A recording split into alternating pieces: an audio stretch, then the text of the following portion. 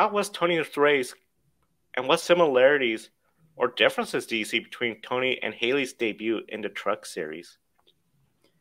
Well, I guess I'll take the first part of that question first. I think it was phenomenal for Toni Breidinger, and I think that one of the big differences is everybody really had a lot of expectations for Haley based on what she'd accomplished in K&N West, what's now the ARCA Menard Series West and the ARCA Menard Series National Tour in 2020. Whereas we talked about on this show, Toni Breidinger has, let's just call it what it is. She struggled quite a bit with Venturini compared to her teammates in the ARCA Menard Series the last couple of years. And I think that with that in mind, I think people were keeping their expectations in check here, not necessarily expecting, a top 10 run or anything like that. Just the goal for Toni, like we said a couple of weeks ago on the show, just needed to be bring the truck home in one piece, log as many laps as you can, and gain all the experience you can. And she went out and I think did even more than that to get a top 15 finish, the best for a female driver on her debut in the Truck Series. Broke that was Haley's record with 16th a couple of years ago here at Kansas. And it would have been a lead lap finish as well if the race had been just a few laps shorter. So she did everything she needed to do, I think, to prove that this was a good opportunity for her to gain some experience for a driver who had never raced a truck before.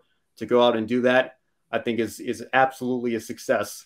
And I think it shows that Toni should maybe get another opportunity to do some more Truck Series races later this year if such an opportunity comes together. We'll have to wait and see if anything gets announced. But, you bring up moving up through the field, Joe. I think one of the important things to remember is Haley made her debut in 2020 in the fall when we were still thoroughly in the pandemic restrictions era. So there was no qualifying. It being Haley's debut with the metrics, she would have had to start well in the back. So that really would have disadvantaged her. I'm not sure where she would have qualified if we had time trials that day. I'd assume she would have been a little bit further up the field. Granted, she was in some solid equipment, but it was her debut, so who knows what would have happened there. But she certainly had a tougher hill to climb on that day based on where Toni started on the field this past weekend at Kansas. So, again, a lot of similarities, obviously the same track and I guess by extension, the same team, even though they're now under a different name with a different manufacturer. But at the same time, I think, Toni has a lot to be proud of, just as Haley did on that day in 2020 as well. I think this is really something to build on and can maybe even be a confidence boost for her going back to the ARCA Menard Series and then later this year, the GR Cup, whatever else she's doing in 2023. This is a great run. Yeah, very great run. And I have to agree with you. You really can't compare the two of their debuts just because of all the different circumstances, the pandemic, no qualifying, as you mentioned. On paper, it looks like the same team. They just switched manufacturer, but there's been a lot of changes from 2020 to 2023. We'll bring Daniel in for this part of the conversation. Now, Daniel, some have said drivers seem to do better in different series compared to other series. I know after this race, some of us were talking in our own chat with our Grid Network colleagues about how it seems like maybe Toni just seems a bit better suited in the Truck Series truck compared to the ARCA Menard Series car. Haley Deegan, as we mentioned, she made the switch from, it was then the K&N Series up to ARCA, then the Truck Series. Do you believe that's the case?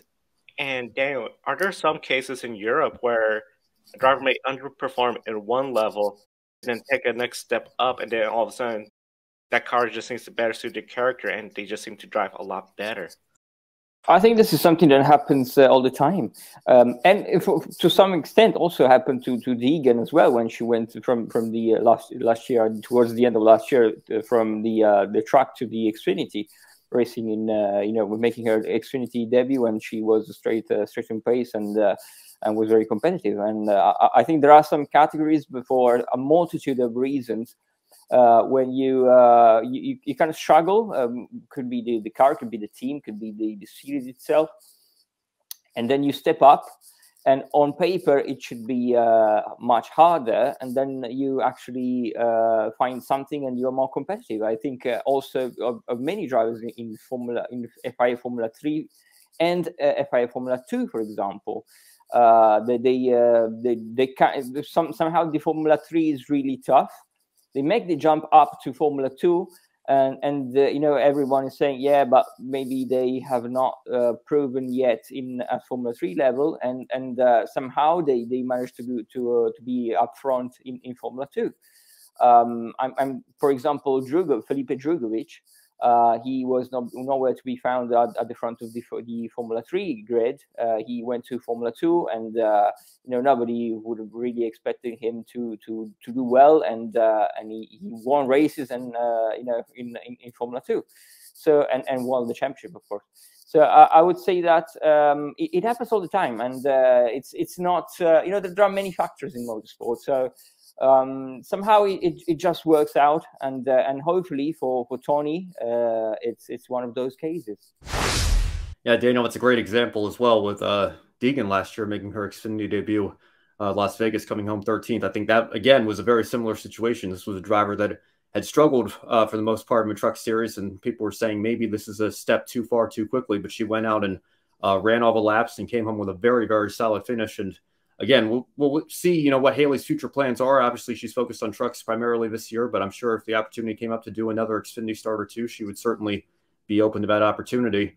But again, you can't say enough about the job that Toni Breidinger did this past weekend at Kansas. I mean, this is a Truck Series field with past champions such as Matt Crafton, Ben Rhodes, Zane Smith. In the field, you had 2 Cup drivers in this race as well, Kyle Busch and Ross Chastain. You had seasoned veterans. You had very highly rated young prospects trying to work their way up. So this is a very, very tough series to compete in, and to come home with a top 15 again is absolutely fantastic for Toni Breidinger. Yeah, what a fantastic debut.